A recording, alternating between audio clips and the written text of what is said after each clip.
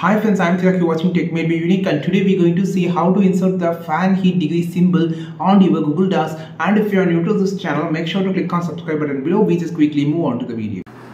So how to insert the fan heat symbol, degree symbol in Google Docs, I just going to show in this video. So first of all, click anywhere on the screen. Now click on the insert option on the top. Now you will have a option called special character. Just click this and it will opens the symbol dialog box. So here you just want to draw the fan heat degree symbol, like I just going to draw F and make a degree symbol here. So you will find this degree symbol. Otherwise you will have another second solution. You just type as fan heat here on the search box.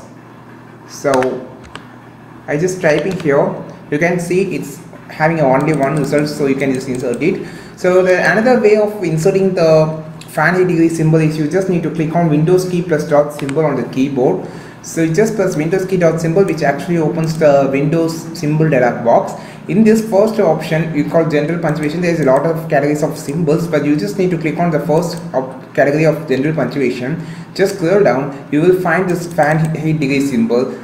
This is the way to insert the fan heat degree symbol on your Google Docs. I think this video helped you a lot. Like this video, share this video, subscribe to this channel. We will meet on next video, which is super valuable content.